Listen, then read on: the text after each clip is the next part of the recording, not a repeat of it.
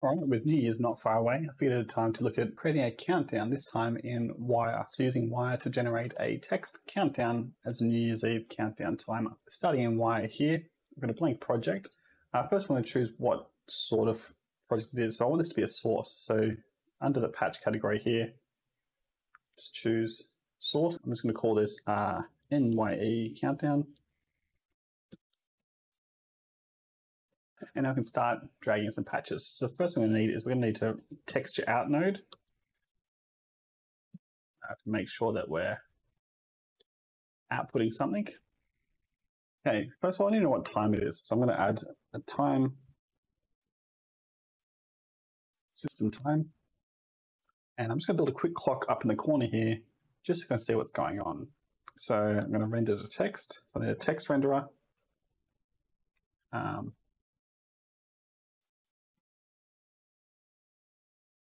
Video mixer, just so I'm bringing in a couple of mixes into this texture output. So I'm going to render this to the second layer. And I need to combine these. So they're separated. My hours, minutes, and seconds are all separated. So I want to line them up as one long string. And there's a node for that under collection called concatenate. And basically that's just left and right, adding them together, and you put a separator in there. So you could add two words. What we're actually going to use two of these and separate it with a semicolon to create a very quick clock. So I'm putting my hours in and my minutes, separated by that semicolon, and bringing both of those into the left side and adding my seconds as well. And so now I can see that coming out there. So right now I'm working at midnight, and so we're at 0. And if I'd started this video right on midnight, it would have been a lot easier to calculate things. So I'm just going to move all of this. I'll stack it all up so it's just nice and out of the way. And I'm going to add a transform node, video transform in there as well, just so I can relocate this clock right off to the side and the top there so it's out of the way. And that's going to give us a quick reference so I can see what's going on. And I'll start building out my actual countdown. So I'm going to need another one for the system times to pull out. So again, time, system time. But I'm also going to want to set an input. So this is my current time, but I want to count down to a certain time. So I'm going to choose what I'm going to count down to. So I'm going to, if I look at these, they come out as integers. So I want to try and stay in the same format. So integer input. And what this is going to do is register as an input in Resolume. So I can give it a name. If I double click in there, I'll call that hour. And I can give it a max value here. So I don't want to go above 24 for hours. And that means in Resolume, I'll have this nice little slider or input box, and I can't go above 24. Same thing for minutes and seconds. Minute, but this time set my max value to 60 for both of those.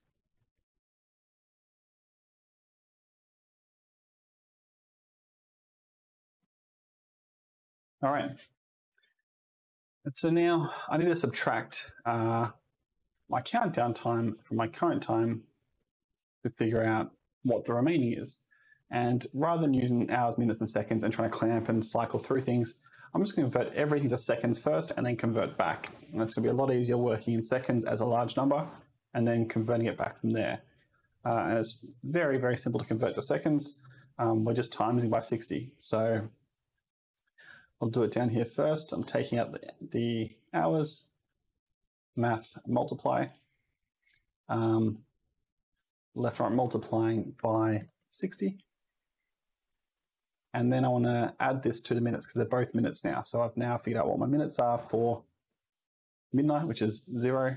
But if I drag out from here, get another math node, this time add. And I'm going to add my minutes in here. So I'll drag them in. And again, now I've got both those together. I'm going to multiply by 60 to get to my seconds. And I can now add that with the seconds. So if we look here, we're counting up with the seconds. And I'll be able to copy and paste this and use this exact setup exactly for my inputs here. So I'm taking my hours, combining it with my minutes at the add node, and then combine it with my seconds at the second add node. And now I drag this up, you can see that's changed. So 1 hour is 3,600 seconds and 1 minute is 60 seconds. So now I've got my 2 here, and to figure it out, all I need to do is simply subtract from each other. Grab math node, subtract.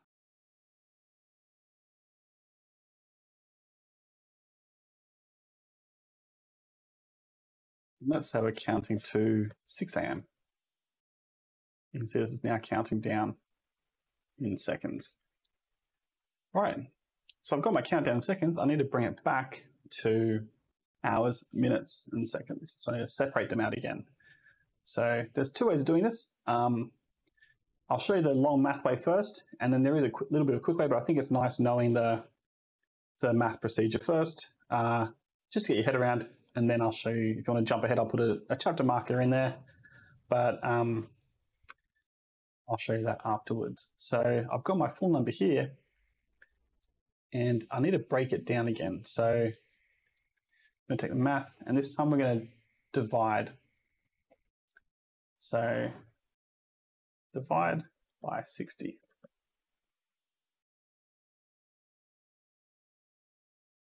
And divide by 60 again. And that should be my hours. But it's giving me as a float value, so I need to put another function there just to log off. I'll put a floor in, and that's going to give me that whole number. So just give me the 5 hours.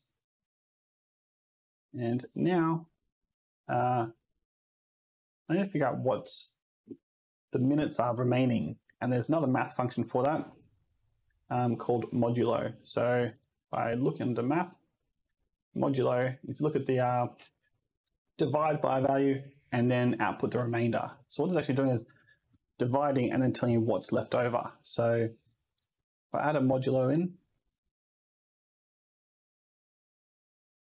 so this time we're going to divide by 60 again to get the hours, but now I figure out what's left over, which is what's left over in minutes. So 24 minutes. Same thing, I need a floor on that, so I'm not going over. And then finally, I want another modulo just for the seconds. So before we've even divided this one again. So there we go, 17 seconds. I don't need a floor, but I'm going to put one in anyway, just so we're quite consistent with our nodes here. Or we see a countdown, and we're counting down with the time 1, 0. And that matched up with my clock up here. So everything looks like it's working right. So I've got till 6 a.m. I've got 5 hours, 23 minutes, and 43 seconds. Now I want to combine all these together. So like I did with my system clock up here, I'm going to use a couple of concatenate to link them all back in. So use 2, bring in my hours. You can see it's not going to connect, so it wants a string. So what I can do is I can drag out and put in a string input, and then it'll convert it for me. So I need a couple of these, and just convert that integer into a string or a float into a string. So sometimes it won't let you take it straight in. Again, I'll put in my semicolon separator, bring these back in to the loop down, and then add in my seconds. Again, I'll need to convert that into a string. And we don't want any decimal places, so I'll make decimal places 0. Put in another separator. And now I'm going to render this one to text as well. So a text renderer.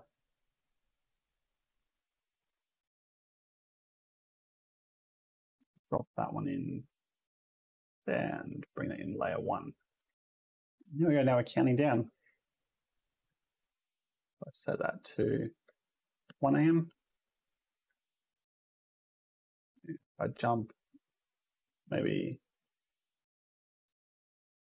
40 minutes, we'll count down. So a couple of things up there. If you look now, we're going to negative values and we don't ever want to count below. We want to get to 0 and stop. So what I can add in is a clamp to make sure we never go low. So a clamp will lock us off to that value. So the max value we'll ever go to, say maybe 60. They're never going to be able to go over, so I'll set them all to 60 anyway. And we'll just drop that in between each one.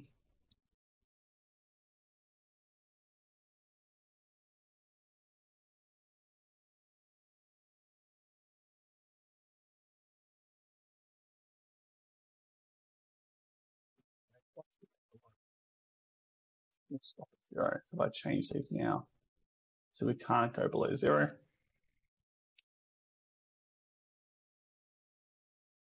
And we'll just to make things pretty, see that we've got, when we go below double digits, we end up with, we lose the 0. And I quite like having that 0 just in front. So I'm going to add in a bit of a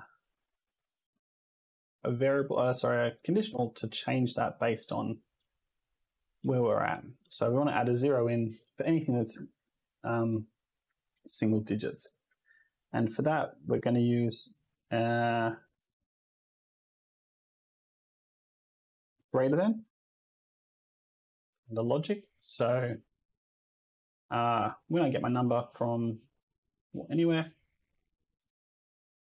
as long as that number, if that number is greater than 9, it give us a true value or a false value. So now I can use a switch, and a switch will take in a true or false value. So I can bring that in, and it will switch between the cases based on that. What I need to do is change the switch type to string. That way I can put in a semicolon or a semicolon with a 0. And now if I link this into the separator, you can see that if it's greater than 0, we don't have, sorry, greater than 9, we don't have that value. I'll just drag my seconds up a bit so we get down to just above. And so now if we count down after 10, we get that, switches over to false, and we add in that 0. So we can do the same thing, copy these, add them in for my minutes as well. So when my minutes come in, as long as it's greater than 9, then it's going to change my separator in here as well. So I drag my minutes till we go down, there we go, just under 9, and we get that 0 in. And if we want to do the same thing for the hours,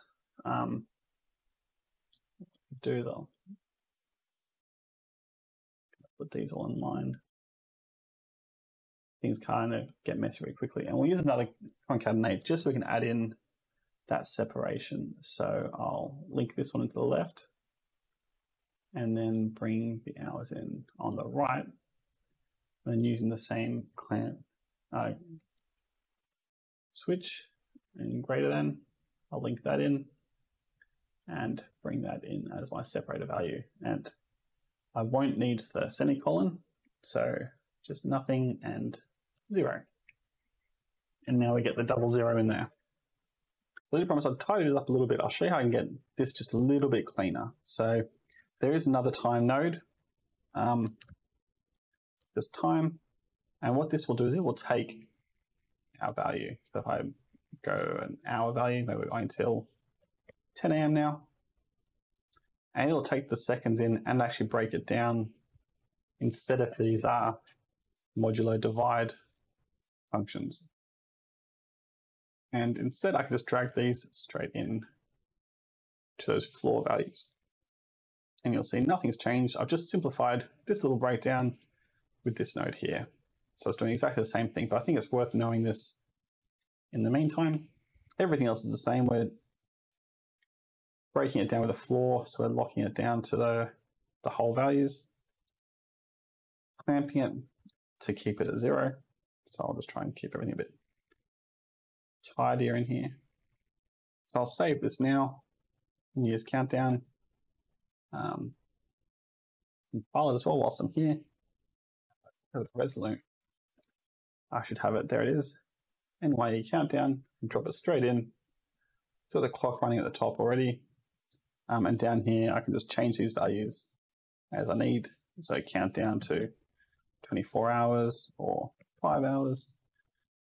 And those are my input values now. So back in Wire, I can disconnect this. I don't need my clock up there.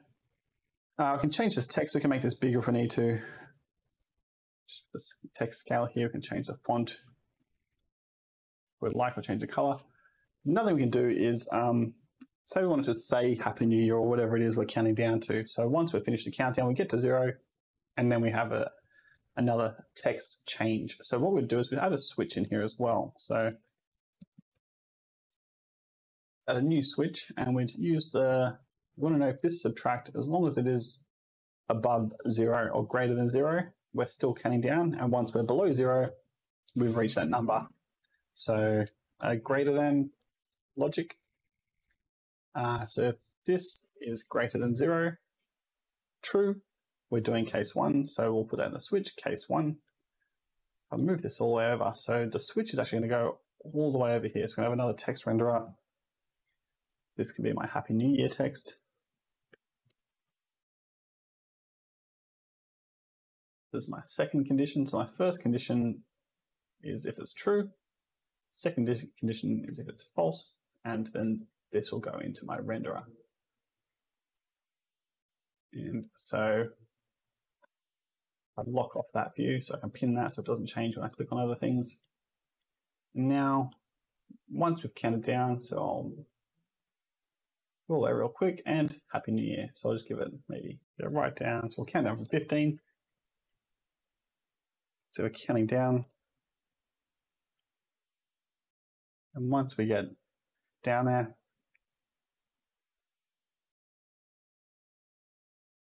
Happy New Year.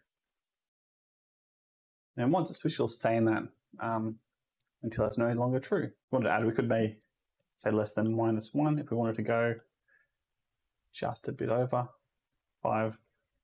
So we'll at least get to see that 0 for a bit, and then it'll switch over. So there's a very quick and simple New Year's Eve countdown timer using Wire or Resolume. So I'll compile this out. I'll have this project available for download so you can take it and build it and make it your own. And if you want just the block, that'll be available as well. So enjoy.